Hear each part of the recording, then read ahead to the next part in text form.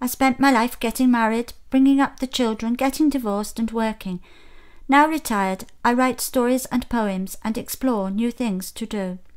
I heard my friend play guitar. I wished I could play. The opportunity came in the spring of 2006, down at my local lifelong learning centre. I felt very nervous. The others had their own guitars, but I did not. My tutor lent me his and gave me lots of encouragement, and so began my playing guitar. The music I like is lively with a good beat.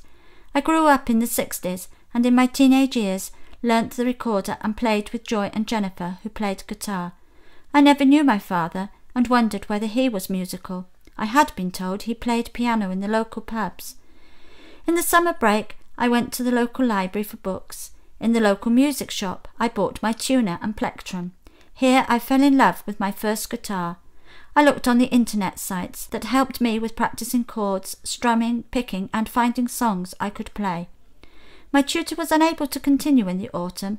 This door closed, but another one opened. I joined the songwriting course.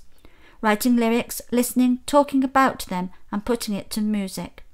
Learning is hard work. Fingers hurt, but they're okay now. Thanks to the words practice, practice, practice. I did, morning, noon and night. In the beginning I was getting to know the guitar, changing chords, strumming. Now it's down to serious stuff. Each day I strum patterns, do rhythm and beat, learn new chords and change chords. I always end up with my own created songs and music. I get endless hours of enjoyment, and it helps me to relax. I quote from one of my poems, "Music is magic."